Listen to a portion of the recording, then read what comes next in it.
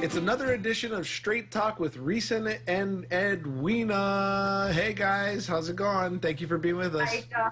Hi. Today we're talking about fatherhood and Father's Day. I want to know, you guys always know, the origins of fatherhood. Do tell. The first intimations of Father's Day in the United States took place in 1908 in West Virginia when they were trying to honor 362 men who passed away in a coal mining explosion. And after that, in 1910 in Spokane, Washington, Sonora Smart Dodd actually went to great lengths to try to organize a day to honor fathers because she was inspired by her own father, who was a single father, a Civil War veteran, and he raised 6 children alone. So it wasn't until 1924, however, until President Calvin Coolidge signed or formally recognized Father's Day that the United States really started celebrating it. That's great. Thank you for the history lesson. And now, Edwina, I know you got statistics. Can you tell me a little bit about some of the stats on Father's Day right here in the United States? Absolutely. So according to our U.S. Census Bureau, 6 out of 10 men are actually fathers. And so you're talking about 75 million men altogether in the United States who are either biological stepfathers or adopted fathers of children. And actually in our states alone, and of course this number is always increasing, about 16.1% of single households in the United States are also run and led by fathers. Statistically also, they also show that regarding single fathers that are out there who are taking care of the kids and the family, 44% are actually divorced, 33% are never married, 19% are separated, and 4.2% are also widowed. Wow, those are some crazy stats. Yeah, quite a few fathers out there. I myself am a father. I have a father, of course, and I have a stepfather too, so I guess I join in on those stats. Okay, I have a funny question, Risa. How is fatherhood reciprocally beneficial? Good question. You know, the current research repeatedly identifies how beneficial it is for children to have their father being present and active in their lives.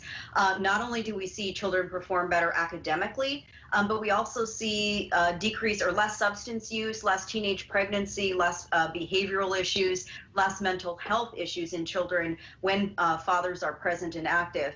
And on the flip side of that, having children really reshapes a man's life in positive and unplanned ways, and I would say arguably compels him to be a better person.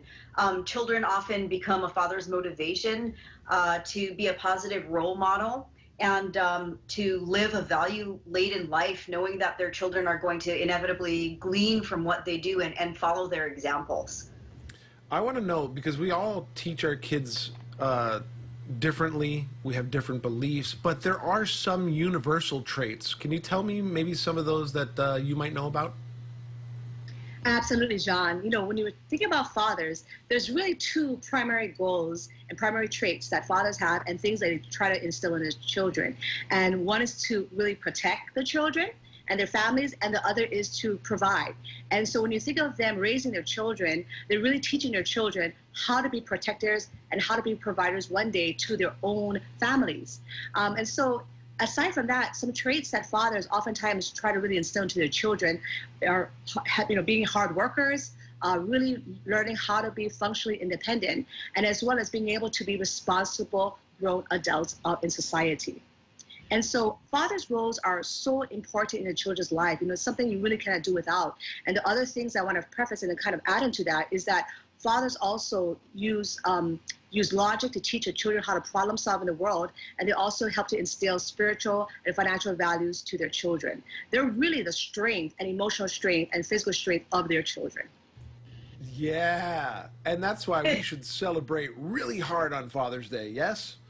Absolutely, absolutely. I'm a little biased. If somebody wants to talk a little bit further about fatherhood, Father's Day, or any other type of subject that may be either bothering them or on their mind, how do they get in touch with you guys? Well, they can contact us at 808-375-7712 or www.hookollc.com.